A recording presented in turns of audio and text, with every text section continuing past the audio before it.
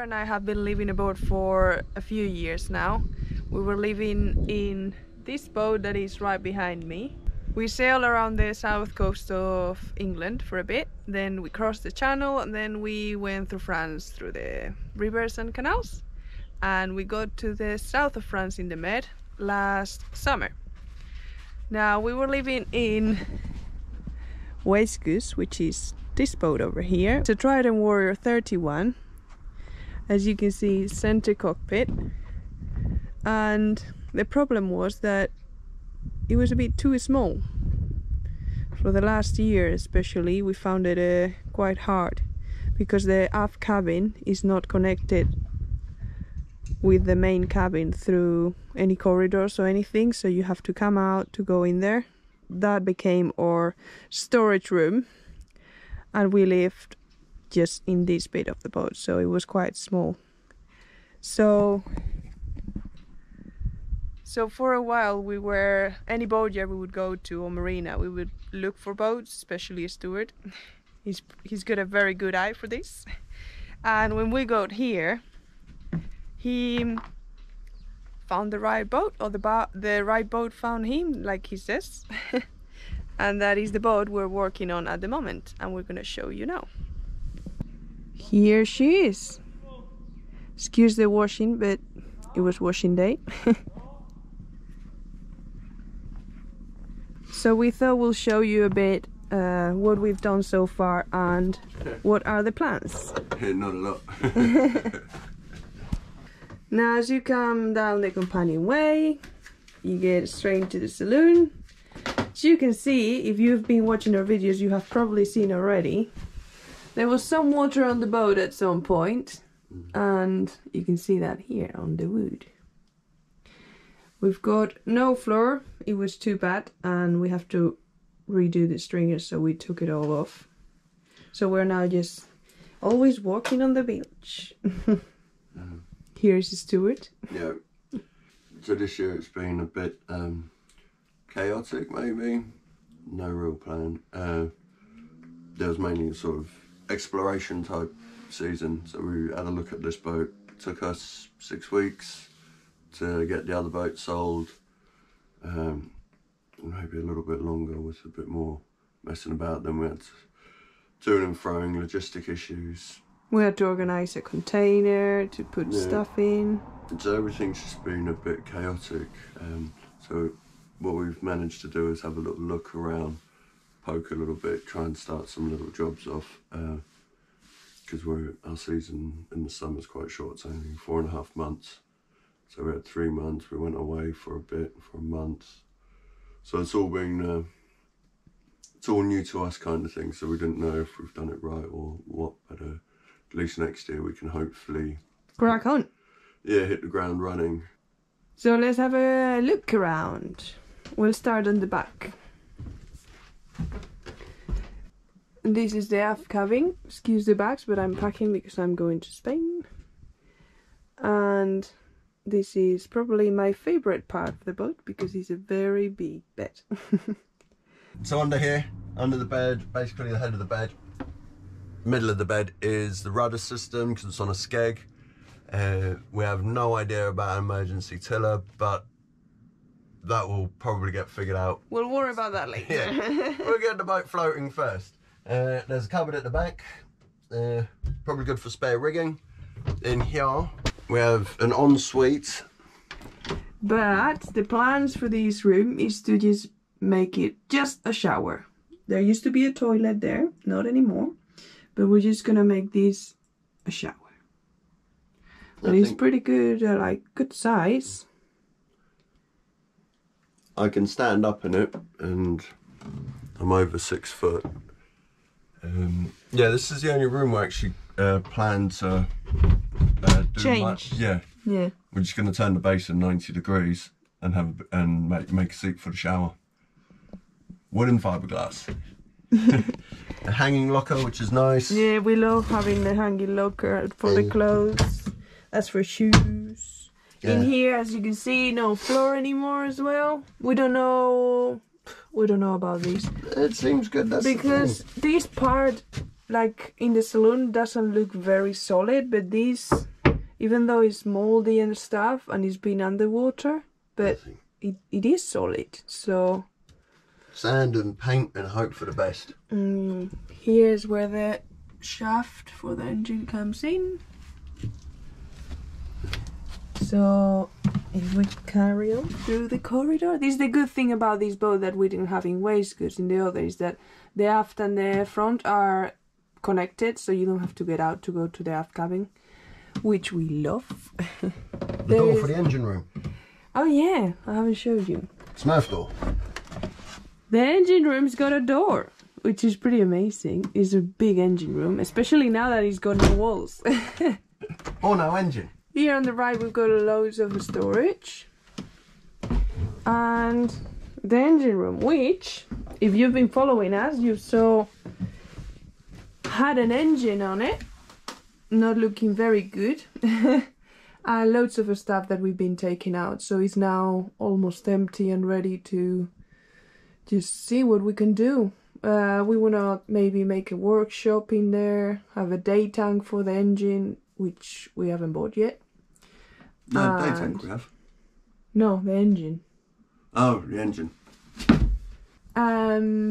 Maybe we'll open just behind there. We'll open a little hole so we can come through the cockpit locker. We'll show you the outside in a minute. But yeah, here's the bilge. And apart from being dirty, I think it's looking alright. But yeah, here in the corridor we've got some rotten wood that we'll definitely have to get rid of and put new. It's just I think with the fuel tank and the water tanks that we've got for the bilge, I need to take a little bit off the engine bed, about 4 centimeters, because I've gone double thick. I want to go double thick on the stringers, and replace this wood, nav table next. Yeah, here's the nav table.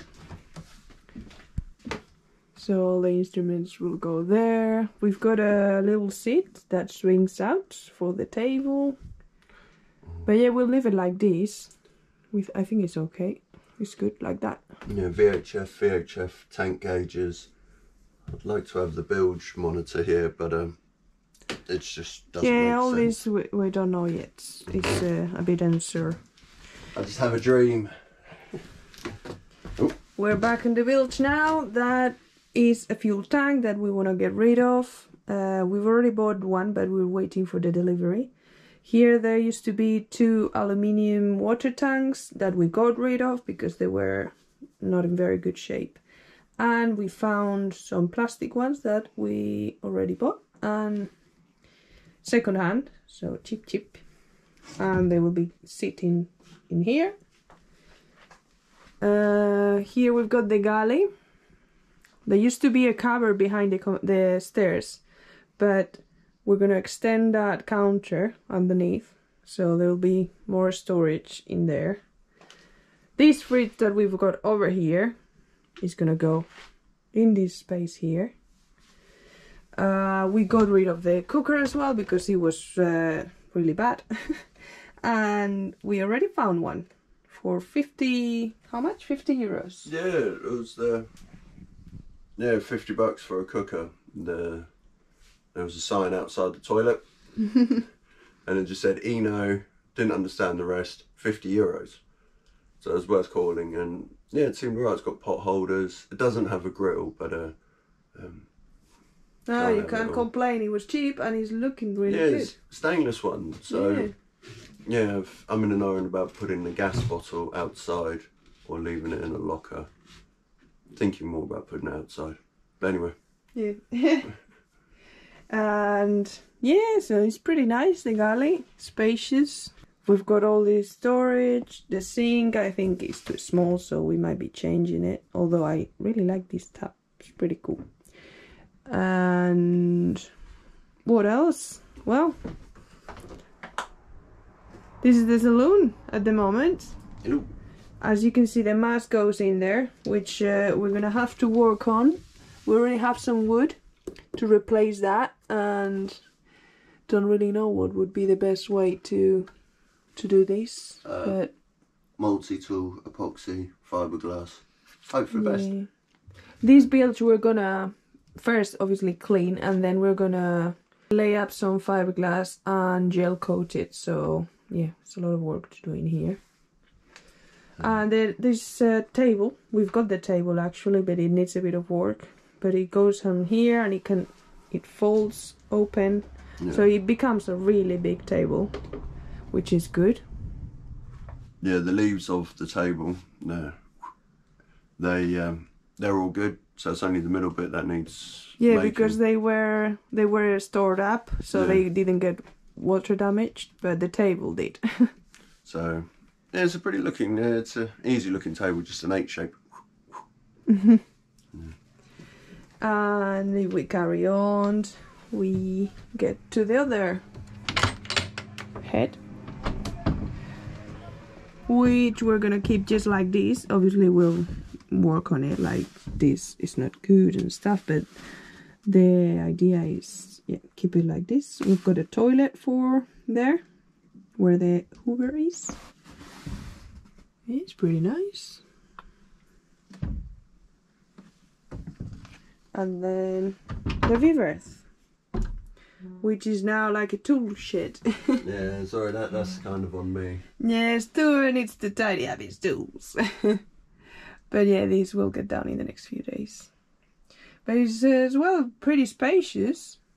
It's got a big hatch as well, and it's got a little hanging locker here, and he's got his own door. Yeah, the Jack, who's got the sister ship, he turned his door so it opens inwards, which we're in 2 minds about. I think it would be good, yeah, because right now both of them open this way. I think it would be good if this one would open the other way. This is how it's looking at the moment. These are all our ideas, and as Stuart said, this year's been just to have a look and think about what we need to do next year. As soon as we get back, we'll have to crack on. We'll have a look outside now. So the cockpit is quite big, and it feels really safe because it's center cockpit, so it's nice. This is the locker I was telling you that we want to maybe cut the inside so we can go straight in the engine room through here. We'll see, because Jack, who's got the same boat Stuart was telling you about, that's what he did, and we think it's a good idea. Steering helm, we'll probably change it. yes, because this hydraulic unit doesn't have check valves, one way or non-return valves. It has to go into a box, and I just believe every time there's a connection there's a weak point. So I want to change the helm here where the instrument panel is for the engine. I want to get rid of that, because the bilge pump needs to be accessible from steering. Yeah, the boat used to have a Perkins for 108, but we're gonna go probably for a Yanmar. And there's the old bilge pump, and you can only work it when the locker's open. So I've got the new to us Gusher 10, which I had on Waze Goose and I really rate. I think they're good bilge pumps. So we'll put that outside so you don't have to open the door to use it. So that's that locker, which we might get rid of. This is the gas locker, might get rid of. Oh, we've got spider. That's alright. Might eat the mosquitoes. And then here, this is another little locker, which... The lockers are quite small, but I'm sure we can find an use. Put my sweets in there. There used to be some wood covering these. How is this called? I don't know. I don't know. But there used to be some wood all the way around it, and we've already taken that off and sealed all the holes and cracks and painted it. So yeah, that's something we've done. Done something. Yeah. We've got where the gaffer tape is. Here where the gaffer tape is, there used to be an instrument. The old autopilot. Yeah, so we need to cover that. Stuart bought a lovely little window that will go here. This one. I think it's really cute. And you can open it. So that will be sitting somewhere there like that. And it's a similar model. Yeah, similar model to the ones that the boat have, so. Yeah. It's got Vetus, so another Le Bon coin find. If we go to the aft, we can see this massive locker, which at the beginning I thought I didn't like, because I would love to have all this space to hang out. But everyone who's been on the boat loves it, because obviously it's massive and you can store a lot of stuff in there. So I think we're gonna keep it, aren't we? Yeah, it's a good little spot for where you go fishing. It's already full. We got a lot of junk that at some point needs to. Yeah. But yeah, the decks, I mean, they're alright. We haven't stepped on any spongy bits or anything, any soft spots. I did on Jack's boat and I was like, oh, it's a bit soft. He's like, yep. That was that. What more can you say? So we're gonna have to be rebedding all the stanchions. We do one at a time next year probably. That could be a good job. This being Stuart's job. He bought everything. The cable, the connector, the plug. And it's been installed already, so we've got some electric on the boat. Oh, I think it looks pretty... That's new. Yeah, pretty whopper. Marina had one job and that was, does this look level? Marina's like, yes. It's not level. Yeah, we realized afterwards it wasn't level, but it's alright. It goes with the line of the... Well, you actually guess. It works. That's all that matters.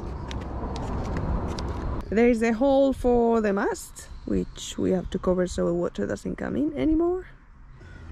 And we've got a vent here. We had two like this on the back, but we got rid of them. We are working on it at the moment, trying to get them covered.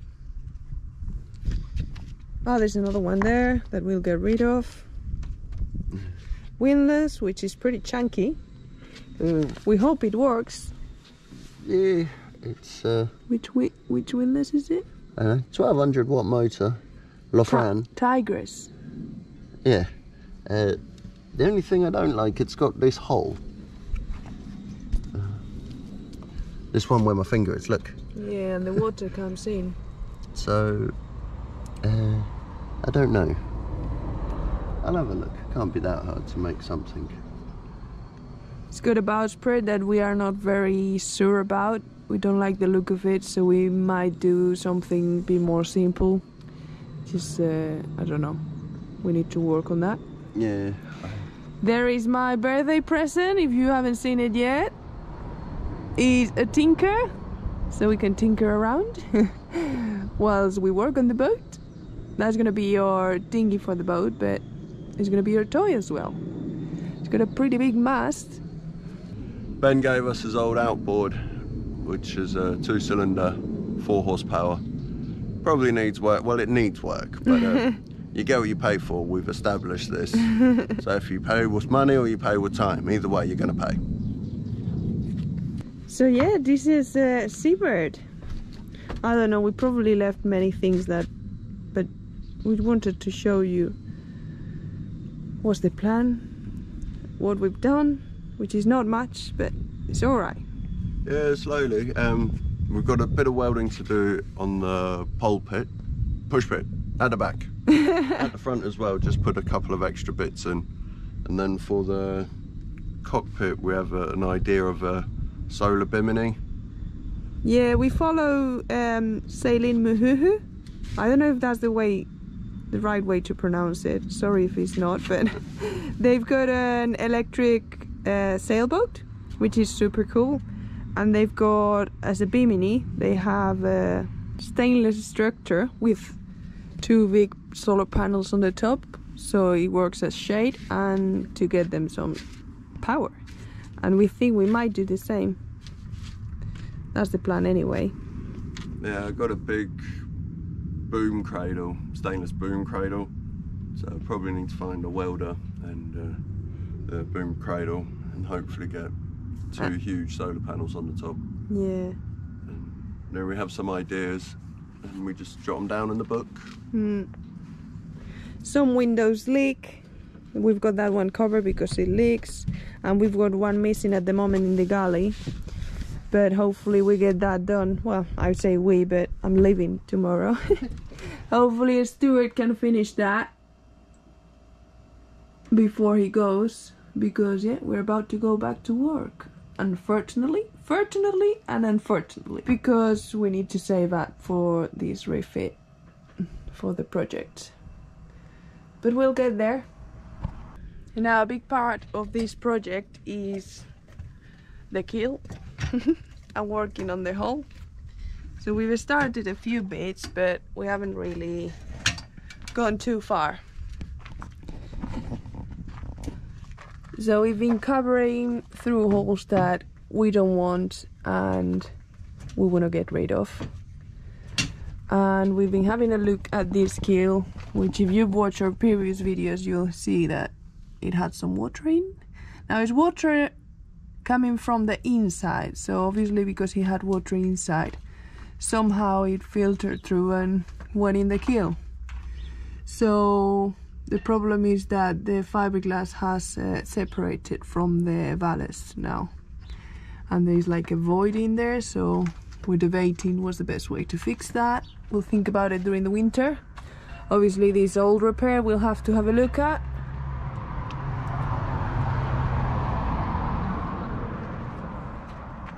But the rest is not looking so bad. I know loads of people have commented on the videos that we should have jet washed the hull and sanded, that how can we have barnacles still on, but as I said, this year's been just to have a look around, and we haven't really started the project properly. That will be next year. Yeah, we'll see. I've been looking at videos of sandblasting. Someone said, well, it's a bit abrasive. Yeah, just be quick. Who told us that instead of that there is ice? Yeah, dry ice. Dry ice blasting. But you can't just buy dry ice from the local hardware store and just quickly blitz over with a 150 buck unit. No, but maybe we can find someone who would, I don't know, give us a hand with that. Is that a new mud lobby? Maybe. Oppa.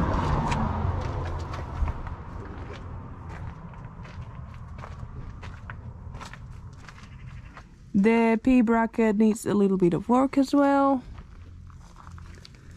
It's coming off a little bit here, but I'm sure it's nothing we can't fix. And the keg and the rudder will need some work as well. The rudder only moves one way. Haven't even checked the hydraulic levels. I just moved the wheel. The rams are normally solid because they're always inside. But the helm, I'm dubious about the helm, that's why, as I said earlier, I wanted to change the helm.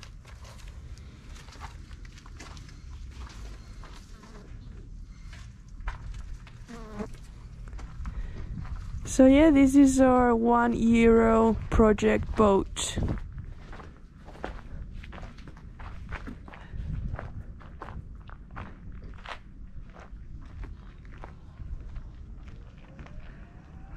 There she is.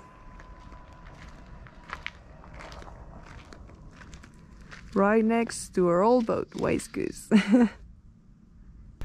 Well, I haven't said, but it's a Gulf Star 41 from 1974, right? Yes. So if you have any questions or any advice or any ideas, you know, we love to hear from you, so let us know. But this is where we stand at the moment. That's what it is. Before the end of this episode, I would like to say a big thank you to Simon. He sent us this amazing endoscope, which is gonna be a very helpful tool to have a look maybe inside the keel, because we drilled those holes. We'll try and poke these and have a look and see if it gives us any clues on what's the best way to fix it. But yeah, it's pretty cool. I don't know if we'll have time to have a go at it before we leave, because we're already getting ready to go, but we'll definitely have a go at it next year. And he sent us some LED lights as well. They're red.